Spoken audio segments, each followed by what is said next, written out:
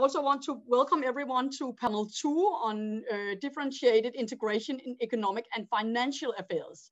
And we have two very good speakers. The first one is Christy Ann Petit from DCU. And the second speaker is actually you, Stefania, Stefania Baroncelli from the University of Bolzano.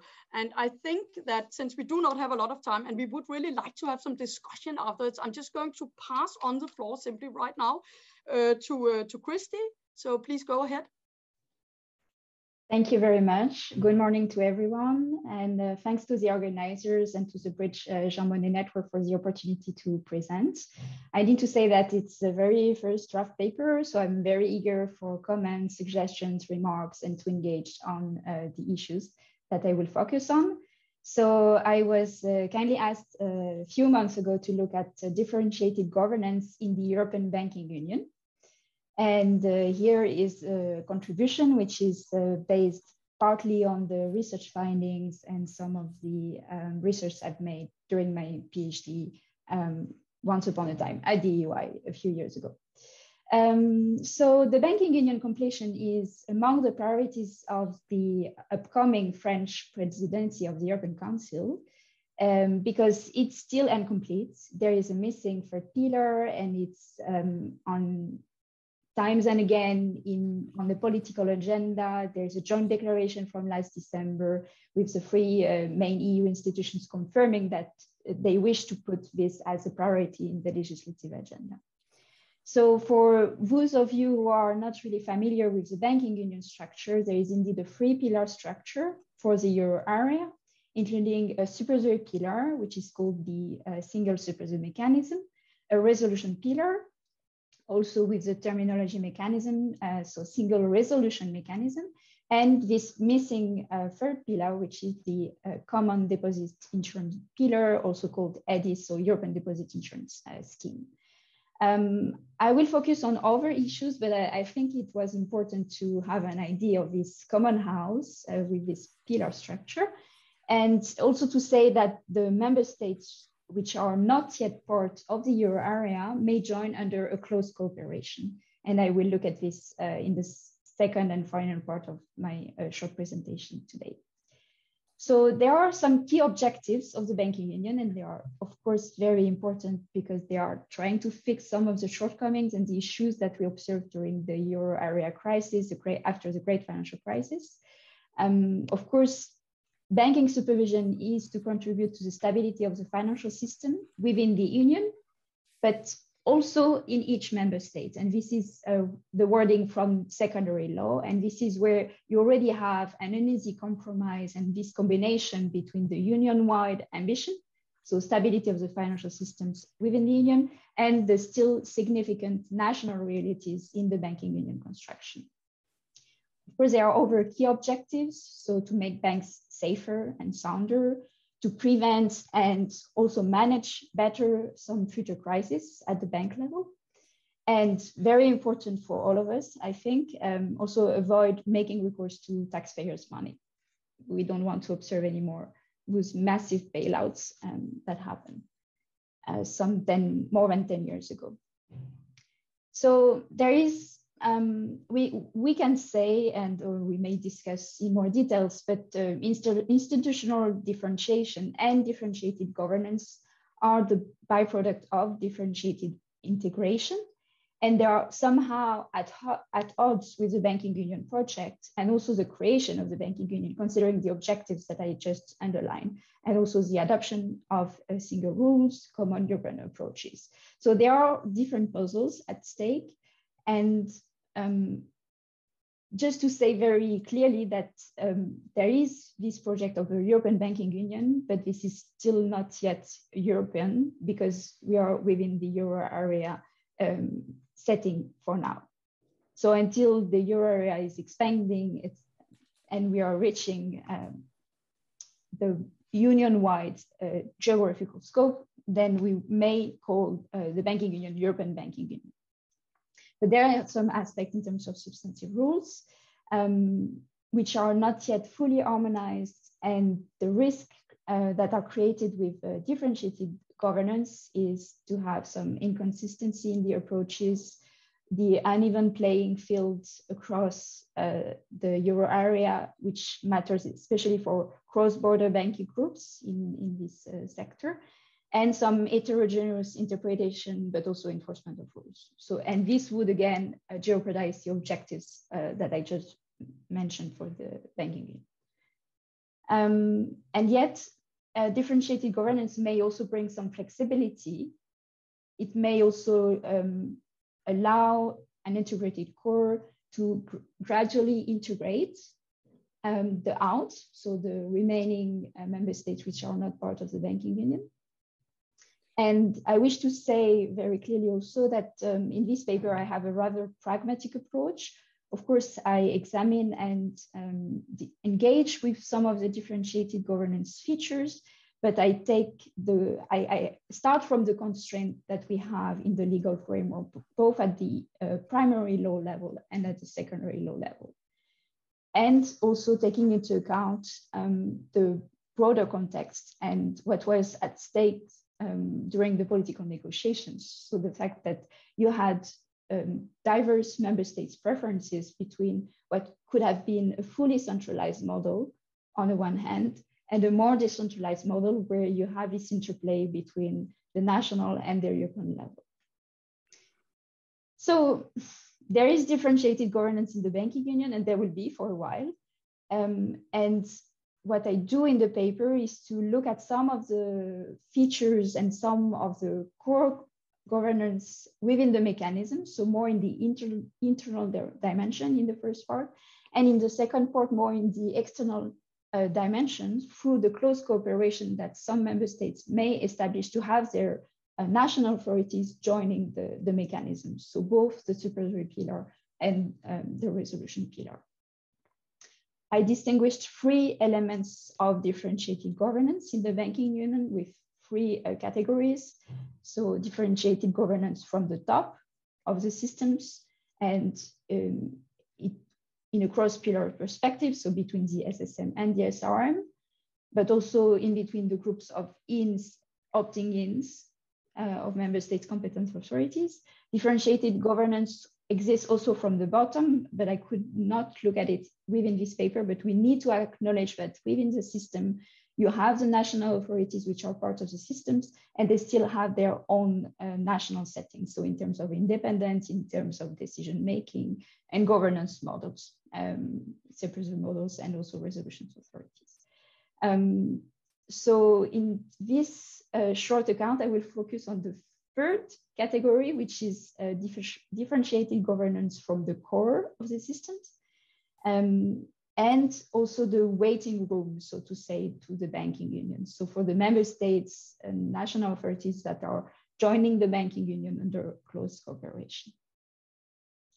So just to give a bit more precise information on the examination I carried out in the paper, I examined the contributions of joint teams. So joint teams are within both mechanisms, and they are very important for both ongoing supervision and resolution. For the exact terminology, they are called joint supervisory teams and internal resolution teams. And in concrete terms, they bring together in a virtual dimensions supervisors or resolutions actors that are sitting on the one hand in Frankfurt for supervision and in Brussels for resolution, but at the same time also counterparts at the national level. So national competent authorities within the single supervision mechanism and national resolutions authorities within the single resolution mechanism. And I demonstrate that they have an integrative factor within both systems, each of the system and also across system, due to their composition, the rationale also of the setting of those teams that are preventing some national bias, that are also avoiding supervisory regulatory captures, and even some regulatory and supervisory failures that we could observe during the crisis in some jurisdiction. So, and this is due to the composition. I will not list all the features, but they are really combining and integrating the 2 levels that you can observe in the systems. And they combine expertise, diversity in profile, geographic belonging. Just to give an example, to avoid this national bias, the coordinator of the team cannot be from the same nationality of the parent authority established in one member state. So this is a way to avoid the national bias. And also a very important feature of the composition is that the sub-coordinators of all teams are affiliated to national authorities.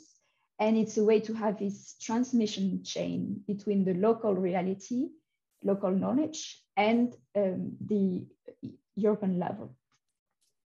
And moreover, they also use common approaches using some horizontal functions. So just an expression to acknowledge the fact that within the governance of each mechanism, those horizontal functions are supporting common approaches and common methodology, which is also contributing to these integrative factors of the teams.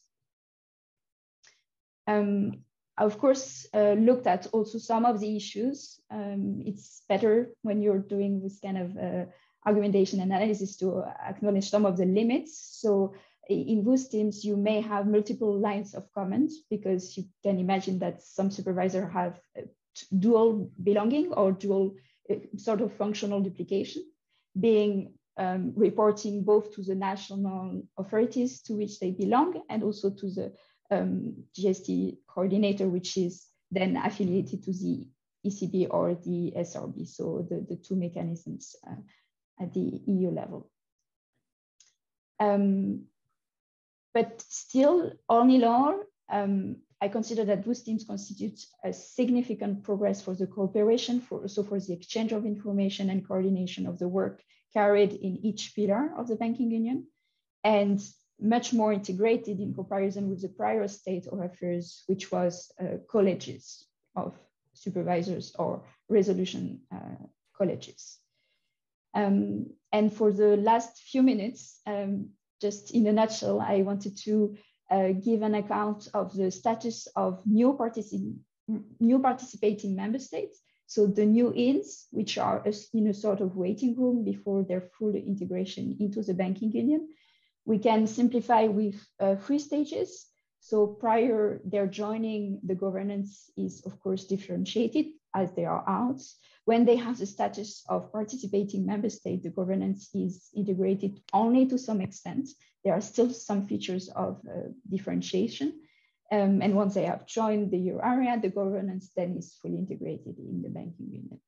And what matters is, of course, the second step. And let me focus on this aspect. There is unequal participation due to some constraints at the treaty level. So on the SSM side, the authorities that are under close cooperation from those member states that are in the process to join, they do not have full rights of participation in terms of decision-making and governance arrangements. And why is it so? It's because the treaty is establishing a governing council, which is a decision-making authority, ECB decision-making body in the euro area.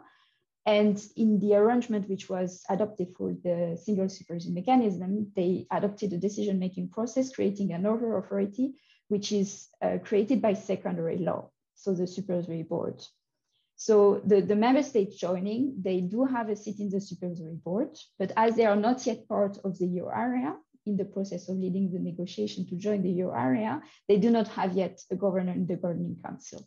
So just to make it a bit clearer, if you have a bank which is receiving a decision for its own funds requirements, very simple application of the capital requirements regulation, the decision will be coming from the ECB governing council because this is a decision-making body established by the treaties. But as the process is made within the SSM, there is a prior approval of the draft decision and the supervisory board. But just to say that the arrangement which is made within the institution is not giving full rights of participation to the member states that are in the process of joining.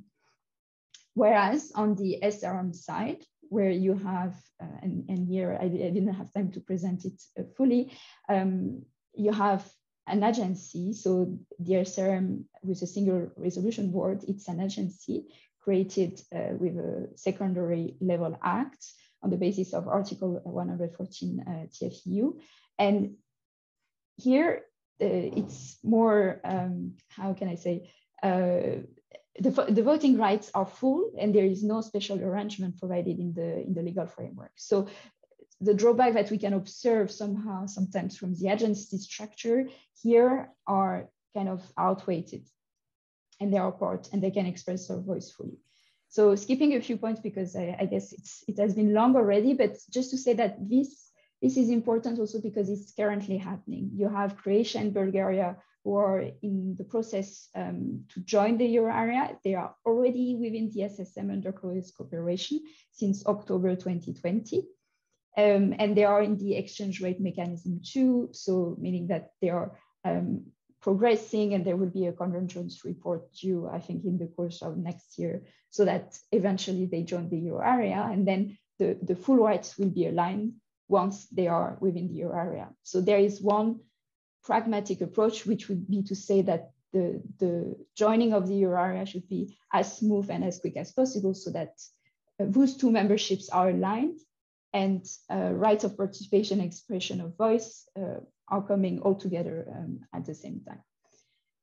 So just to conclude, there are also some work to simplify and streamline the pillar structure that I couldn't present to a full extent, but fully integrated governance is an ideal. There are some steps that have been recommended, for instance, the crisis management framework review from the Commission. The work I carried out here is to look at the joint teams as an intermediate component that is relevant until we have real cross-border banking groups and we can create the condition for their operation in a truly European banking market. And in a banking union with a functional model, whose core teams are very instrumental. And once we have the third pillar, they will also need to be integrated at the same functional level within the core governance of the mechanism. Thank you very much for your attention. Thank you so much, Christy. That was really, really very interesting. I quickly pass on the floor to Stefania so we can have the second presentation and then a debate afterwards. Thank you very much. I really appreciate the presentation by Christy Petit. Actually, I think that when we speak about Europe at multiple speed, two-speed, it seems that everything is possible, that all the states are deciding their rhythm. In reality, there are differences among the states. So some states are more eager to be integrated than others. And this emerged very clearly from the presentation of Christy, I think, and also maybe from my presentation. So I will share my screen. So Euro crisis and differentiated governance in the European Economic and Monetary Union. So that's my presentation. So actually, I will use a little bit the three-step approach used by Federico also in many articles that he has written about this topic. So the Maastricht Treaty, and then the second step, the Euro crisis, and then finally the third step, the new generation EU and recovery. Actually, it's true that they bring to different directions in a certain way. So in the Maastricht Treaty, as we know, there was a political differentiation from the start, originated by the UK, and it was a political differentiation. The UK didn't want to participate. And of course, after the UK, we couldn't say no to Denmark, and there were two referenda on this about the Treaty of Maastricht. So Denmark obtained an opt-out. Then there is the case of Sweden, which received a de facto opt-out. So this differentiation between states with a derogation and without a derogation was created from the start. And so that's why we speak about the Economic and Monetary Union as a two-speed, as an example of two-speed integration. However, there was also a differentiation which is not political, but created by economics, an asymmetry, and this originates from the fact that of this well-known economic convergence criteria, 3% of the budget and to GDP and 60% debt to GDP, which were established in Maastricht, and the fact that only the states which fulfill the convergence criteria could adopt the euro. It was a decision a little bit imposed by Germany, and I don't want to go into that because of economic theory and also for political reasons. So this choice from the beginning had some repercussions on the EMU governance. There was a distinction between the ECSB, so European System of Central Banks, and the Euro system. It is interesting that the ECSB, it's a concept which is non-operational until all the member states adopt the euro. So instead, we use the concept of Euro system, which includes the ECB and the central banks of the Eurozone member states. Which is the one which the ECB enacts legal norms in the field of monetary policy.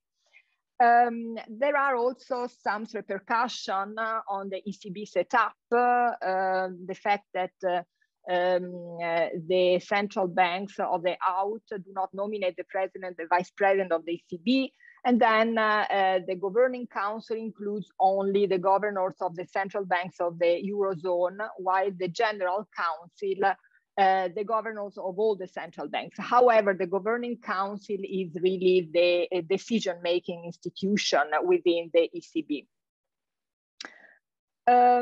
Why there was this type of differentiation? Well, the derogation was deemed, as I said before, as provisional. So on the perspective that all the states of the European Union would have joined the euro in the future. The euro was seen as irreversible, no possibility to go back to past. And in fact, the withdrawal was included only in the Lisbon Treaty. A further, let's say, element of rigidity is the Stability and Growth Pact. Why? Because actually it reiterated the rules, the Maastricht rules of economic convergence also for the future, and crystallizes the asymmetry among the states.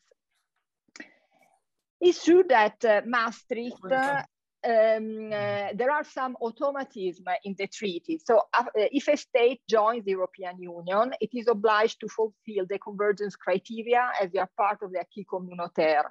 And when criteria of economic and legal convergence are reached, then the member state has to adopt the euro. Also, if a state adopts the euro, then not with Maastricht, but with the banking union, so it joins the banking union.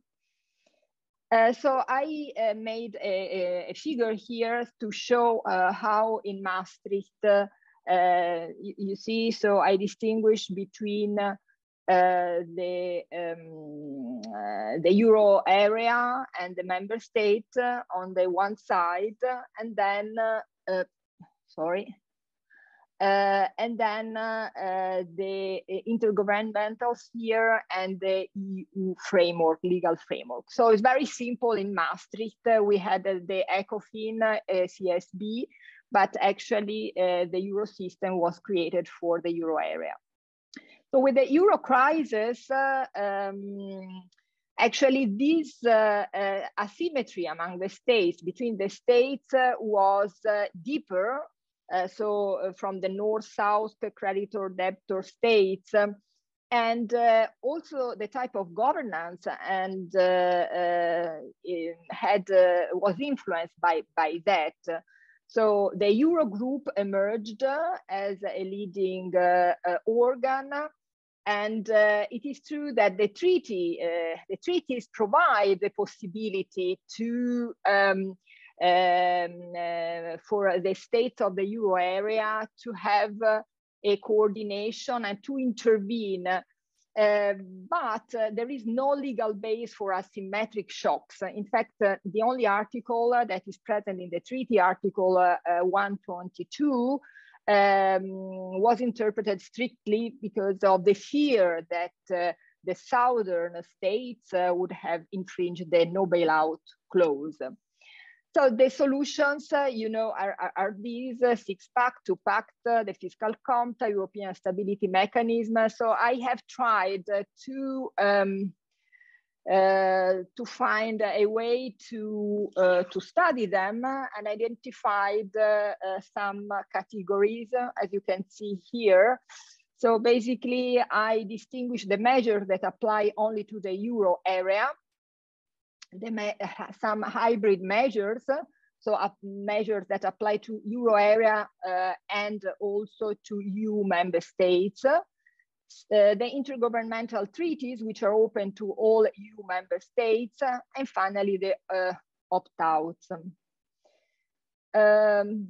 So the measures that apply only to the euro area, in fact, the issue was mainly for the Eurozone, is the two-pack, which is based on an article 136 of the treaty, Treaty of Functioning of the European Union, and the ESM. In that case, as you know, Article 136 was amended with a simplified procedure. However, in the new article, it is said that disbursements are subject to strict conditionality, and ESM is based on an international intergovernmental treaty, but is managed by the Commission, the ECB, and the IMF, and it was subject to challenges by constitutional courts. As you can see here, I have put some light, so I have described the governance of the monetary union, economic and monetary union during the financial crisis. So you see the two-pack and is here in the Eurozone and the Eurogroup. Then other measures are hybrid measures, like measures targeted at euro area member state, but open to all EU member states, like the six-pack. I don't have the time to go into depth, but the six-pack provides for the so-called European semester, ex-ante coordination for member states' economic policies, and it applies to all the European Union member states, but sanctions are applied only to euro area. And the governance is based on European Council and European Commission. Then there is a banking union, already Christy has spoken about that. The idea is that euro area member state must join the SSM. Non-euro area member state can join the SSM. And then she already spoke about the role, which is in certain cases asymmetric, because the non-euro area member states are not in the governing council of the ECB. Intergovernmental treaties open to all EU member states. The third category, we have the fiscal compact, which is aimed at euro area, but open to all. It is an intergovernmental treaty outside the EU, but open to all. There was a problem for UK and the Czech Republic, but now everybody, all the states except for the UK, which is out, are part of the TSCG. However, as we will see, the states which are not in the Eurozone can choose the title. So there is a differentiation, actually, because the differentiation is among the euro area member states. The fiscal compact requires the ratification of only 12 euro area member states to enter into force. And among the non-euro area member states, they can opt in, as I was saying before, and decide which title to choose. The opt-out, I have already spoken about that. I think the case of Denmark is very interesting because it has a parallel system which resembles the one of the European Monetary Union. So as you can see here, we have the out member states, but some member states are more out than others. So Denmark is nearer, I would say, and the Croatia and Bulgaria, as also Christy was saying, they are in the process of joining the Eurozone. Let's say they are in the year M2 and in the banking union. Then the pandemic, the new generation EU, everything changed, everything. The Stability and Growth Pact was suspended. The ESM, the strict conditionality was eliminated if the funds were used for health reasons. The new plan was established.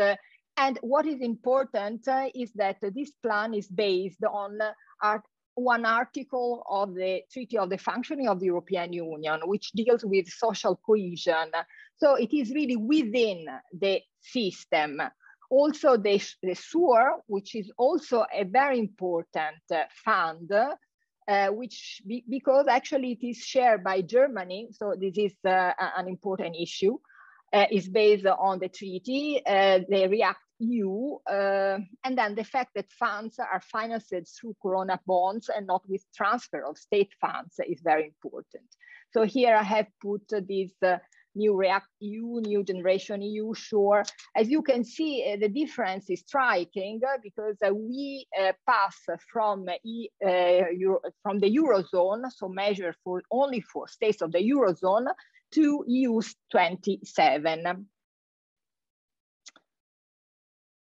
So before the new generation EU, we had a more differentiation between a group of states and the growing importance of the Eurogroup and the Euro Summit. On the other side, there was the problem of a lack of political control. We were speaking about the setting up of a Euro area parliamentary assembly, because the problem is that the European Parliament represents all the member states of the European Union and decides about issues which are proper to the Eurozone. And then also the other issue emerging was intergovernmentalism and the European Council and the international organization linked to the European Union. The problem is that decisions here are taken with unanimity so that stronger member states can always veto. And for example, the ESM is unviable politically. So conclusion, I don't want to say more because as you know, it is very complicated. So we want a wider union, we want a faster union, so a more efficient union. We know that the European Union is united in diversity. So how to reduce the differentiation and preserve the European way of life, the welfare state that Helle was speaking correctly about that. We know that the treaty changes require unanimity by the member states. So we, in my opinion, we have to think about what are the accepted values within the European and monetary, economic and monetary union. So we want to put really price stability, growth, employment, balanced budget. So they are really some values that we have to accept. Do we want an ESM type of governance? I think, in my opinion, that we can go also back to Maastricht with adjustments, changing the budget rules. Federico has written extensively on this issue, fiscal mechanism. Of course, in all the systems, federal system, asymmetric, non-asymmetric, we need some clauses of constitutional homogeneity. So a sustainable principle of equality and trust should be at the heart of the new system. So of course, a more flexible governance mechanism can apply, but we really have to find a way to develop programs having the advantage that to tie the economic growth of slower area to that of faster ones. And this can happen only on the basis of a principle of trust. So I stop here. I hope not to be too long. Thank you so much, Stefania. No, you were definitely not too long, and it was very interesting to listen to your presentation. We now open the floor for any questions or comments that anyone could have. You can raise an electronic hand, or you can even send me a mail in the chat. But yeah, any way you want to. And of course, Stefania and Christy, you're also very welcome to sort of comment on each other's presentations, since this is in a way kind of a related area. It's also a very technical area. I'm not sure everyone in the audience are experts in this field, but even if you are not, you are very welcome to step in. I can see Federico wants to make the first move. Please do, Federico. Well, I don't want to abuse the opportunity of speaking, but I am so much tempted to ask a question, because obviously this topic is something I'm very interested on, and I think I want to congratulate both Stefania and Christy for two excellent presentations. Perhaps we should have done them in the reverse order in a sense, because obviously EMU comes before banking union, but I still think it was really very helpful to have the two of you speak together. And I suppose I have in a sense, a general question to Stefania and Christy, and then maybe a more detailed one. And the general question is this: if I understand Stefania's argument correctly, is that what we are seeing in response to the pandemic is, interestingly, a kind of convergence of all the member states. So economic governance moves beyond being an area of differentiation to being instead one where all the 27 are participating. And that's a big change from Maastricht, and it's also a big change from the Euro crisis. Now everyone is in Next Generation EU, everyone is in the SURE mechanism and so on. But at the same time, so this could be the achievement of economic integration. But at the same time, Christy's argument is that in the banking union, you have all of a sudden lots of forms of differentiation, perhaps below the radar. Because I think one point I found interesting in your talk, Christy, is that, I mean, we always focus on the kind of the high level of differentiation about states, but you kind of started looking at how this mechanisms of micro governance work in practice, and there you have lots of differentiation. So I'd be interested in hearing what you think about this. Is it that if we no longer have differentiation at the top, but we have it at the bottom, to use Christy's terminology? But maybe, Christy, you can also explain to me what you mean by differentiation at the top, differentiation at the bottom, differentiation at the core, because I wasn't sure of the significance, or really the meaning of that distinction. And then I might have another question, but I'll stop here for now. Okay, thank you so much, Federico. So I'll pass on the floor directly, since I cannot see any other questions at this time, so people can just think about it while we are listening to Stefania and Christy. So Stefania, would you like to start? And then Christy, you can take over, please. Yes. In fact, my point, yes, was exactly that. With the pandemic, there is a shift to a more European integration idea. However,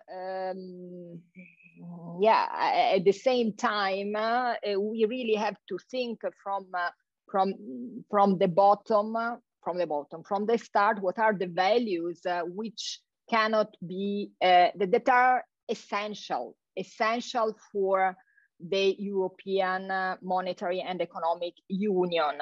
Because at the beginning, basically this structure, So the fact that the European Monetary Union and the ECB was aimed at reaching the price stability was the price that we had to pay to have Germany on board. Otherwise, we couldn't have had it.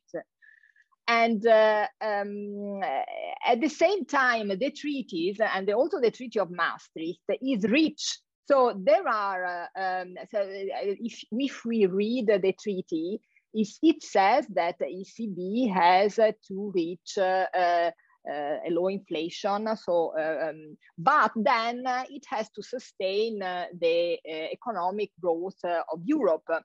However, these rules have been interpreted very strictly and were biased by a certain economic ideology that brought the integration procedure in a certain direction.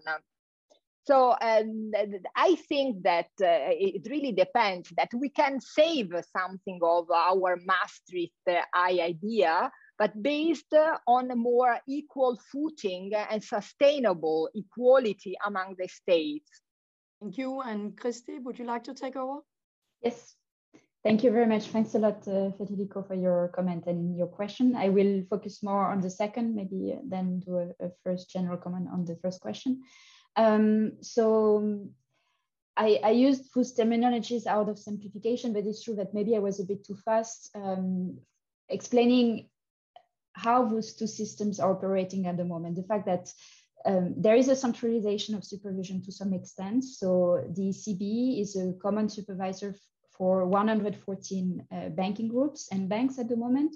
So those are called significant institutions.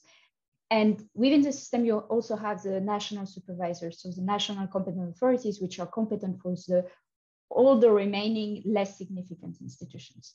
So this is where you have some differentiation, because the decision, if we look again at the bank's perspective, the decisions that are binding and that they receive in terms of capital requirements, etc., depending on their size, and there are different criteria in the legal framework, but it may come from the ECB if it's a significant institution, or from, let's take the Central Bank of Ireland, if it's the national supervisory authority of one bank or one group, which is considered a less significant institution. So this is where you can identify some of the differentiation in terms of governance. And here I'm not talking about differentiating integration, really governance. So looking at the decision-making rules, processes. I couldn't include behavior and outcomes because I think it's more field work oriented, and this is not within the scope of this paper. But looking at the decision-making rules and processes, there is definitely a differentiation there. And I mentioned it only quickly, but when I use the expression, I simplify and use differentiated governance at the bottom, it means that if we look, and let's take the supervisory pillar, for instance, if we look at the national authorities, they are not organized and structured in a similar fashion. So if we take, and it's a good example to take Ireland actually, because the Central Bank of Ireland is an integrated structure. You have a lot of functions combined within the same entity. But if we take other authorities at the national level, so for instance, in France, ACPR, so Autorité Contrôle Prudentiel et de Résolution, has both supervision and resolution, but you have other aspects which are functionally separated. And this is what I meant by differentiation there. And I'm not having a normative argument of saying it shouldn't be this way. It's just that it's definitely different. I know a colleague, peer, who is also looking at those aspects. But this is not within the framework of this paper. So maybe I should use a different terminology, or just explain why I think it's important, but then just say why I'm not looking at it. I hope I clarify. Yeah, okay. And I actually had a similar, sorry, Federico, you want to say something? No, go ahead, I will follow up. Yes, so the fact that with the coronavirus and the COVID-19 crisis, in a way we are achieving more economic integration, and we are finally working with the union-wide scope. And actually, I also had a question for Stefania in this regard. So asking ourselves, and well, nobody can look into the future, but is this giving a way forward, or is it very specific to what we have experienced and lived with the coronavirus? And adding on this, because I really like the two figures that you made in between the coronavirus crisis for the third one and the prior version of it with the great post-financial and economic crisis. But if we look, and if we put in addition to that, and maybe it could lead somewhere, I don't have the answer, but the ongoing climate crisis, the fact that also in our fields, we have green financing, very important changes in green central banking, and maybe this could be somewhere, and we could observe. I wouldn't say now where it is. I hope EU union-wide, definitely.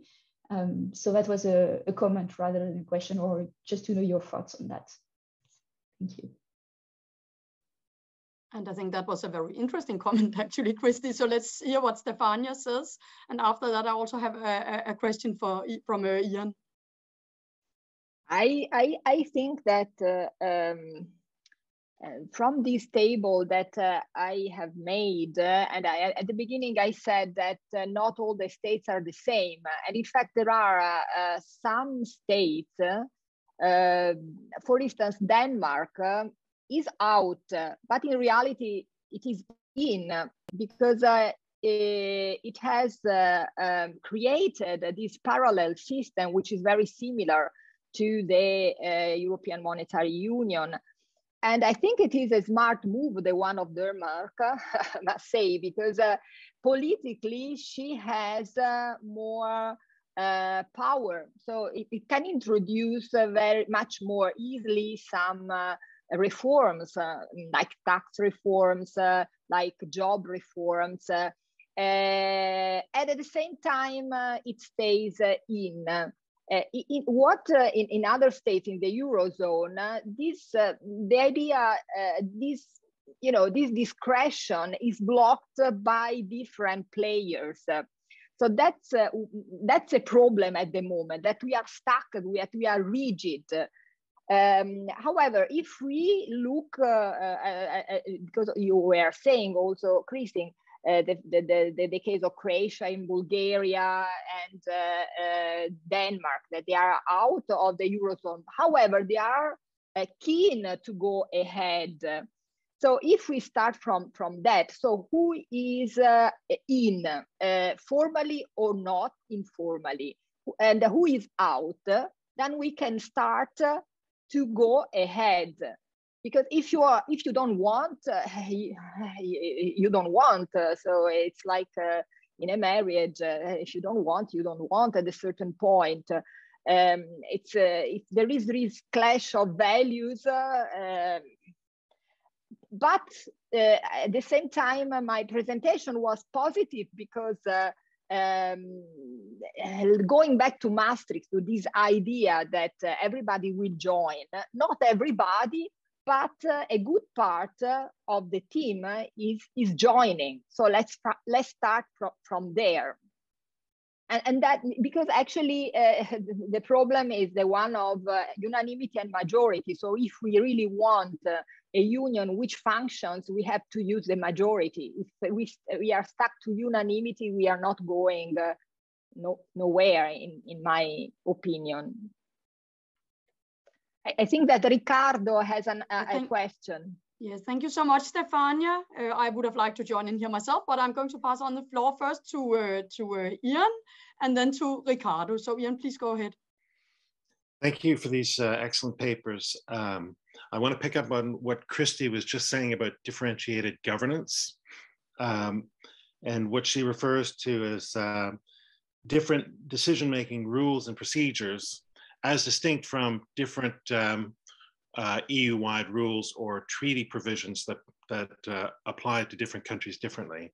And so I would ask Stefania, I mean, you've done a great job of showing kind of all the different forms of differentiation within economic monetary union over the years and coming out of the Euro crisis. But I would put to you that there's another form of differentiation, and that is the bailouts.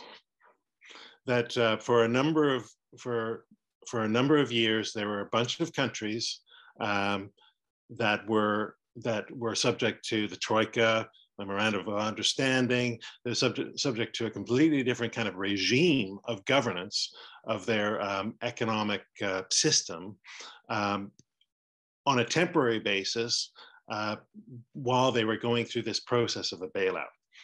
Now, and I would put to you that you could call that a form of differentiated governance. And it was temporary and they came out of the other side of it. But it's funny to talk about the story of the Euro crisis without talking about that, because that was really kind of the most dramatic aspect of the Euro crisis. And I would kind of coming forward and thinking about the recovery fund. Yes, the recovery fund is no longer, it now covers all EU 27 member states, but you still have this possibility that states could have the funds withdrawn or withheld if they don't meet the criteria in terms of rule of law. And again, this would be a kind of a differentiated governance in terms of the way that fund is being administered. What I'm trying to say is, you know, in the Bridge Network, we use this term differentiated governance. We haven't developed it all that much, but it is intended to be broader than differentiated integration, and to try to expand the definition of what we're talking about when we talk about differentiation. Thank you so much. I think we'll just take a few more questions. So I also have Ricardo Rovelli on my list, and we also have a question from Rui Pinto. So Mr. Rovelli, please go ahead. Thank you very much. I would like to pose a question to Stefania Baroncelli, mainly, I suppose. I think we have been discussing, you've been discussing the issue of differentiation in governance, mostly with respect to whether you're in or out, with respect to the existing mechanism, with the existing institutions, the consolidated policies of the EU.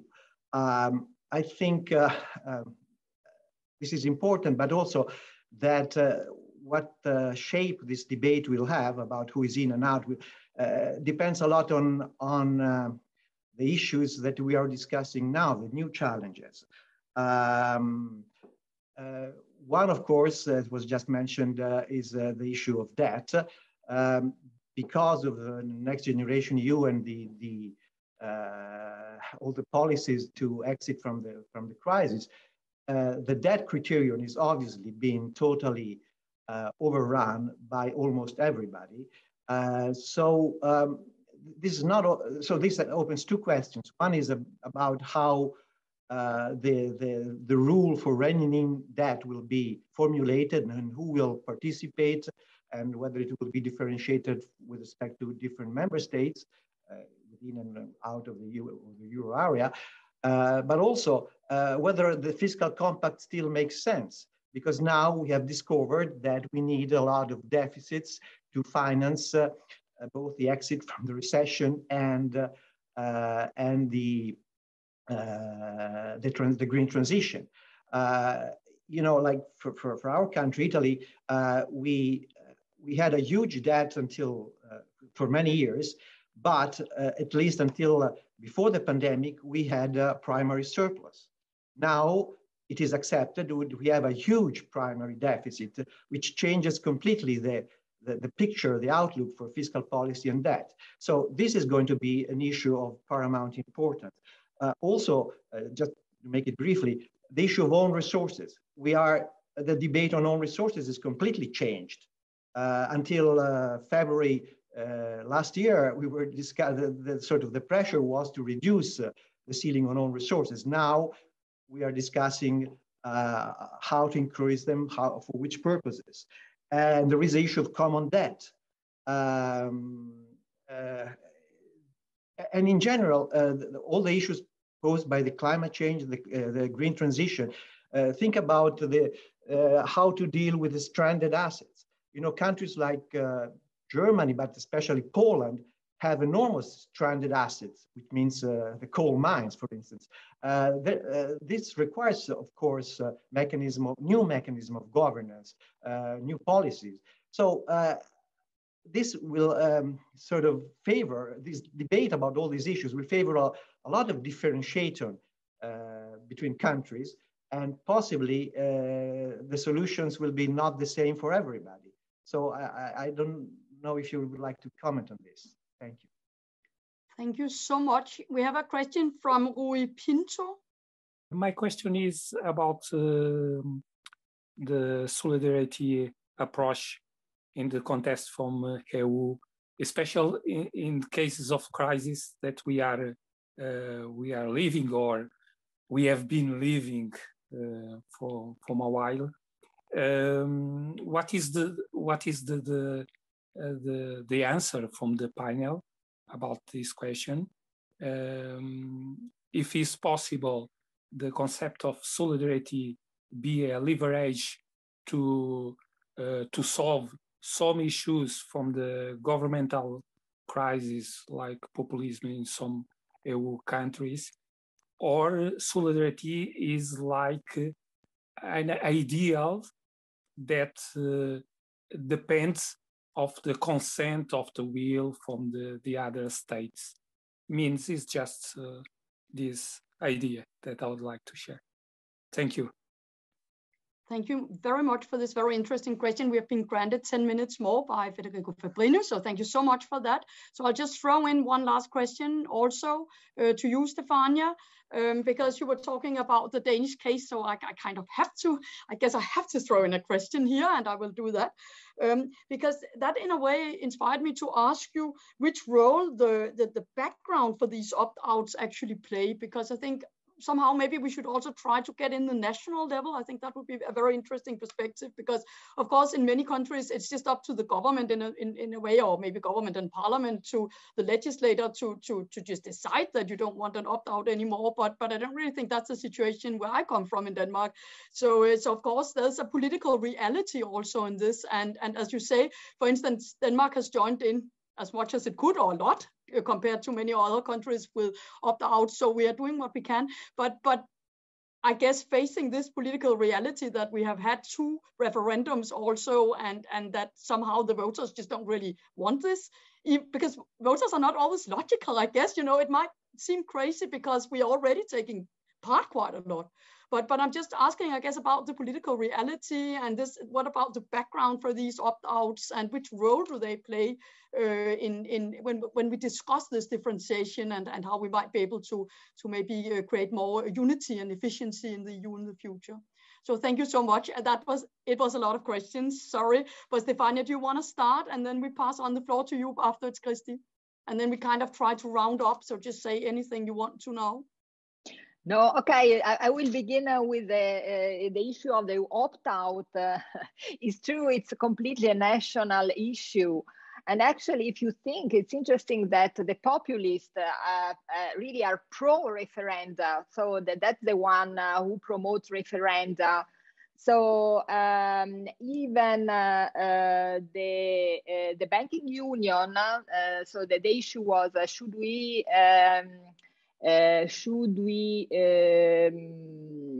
set up a referendum or not? But in reality, there is, when there is no consensus, then for the national government, it is useful to use the referendum.